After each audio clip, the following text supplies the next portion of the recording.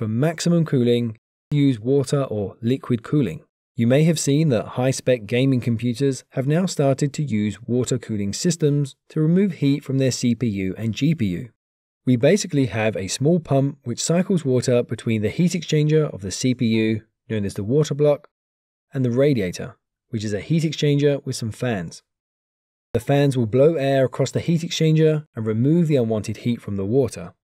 So the water picks up the unwanted heat from the chip and carries this over to the radiator and then flows through the heat exchanger of the radiator. The fans blow air across the outside of the heat exchanger, which removes the unwanted heat from the water within. The water therefore leaves cooler and returns to the chip to pick up more heat. The reason this method is so efficient is because water has a substantially higher heat capacity than air, which means it can pick up more heat. Additionally, rather than pushing air across the fins and blowing the heat across other components, the water-cooled system is collecting the heat and moving this away, and then rejecting it completely from the system. This method of cooling is increasingly used in power electronics.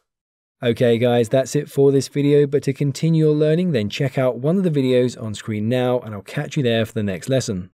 Don't forget to follow us on Facebook, LinkedIn, Instagram, Twitter, as well as theengineeringmindset.com.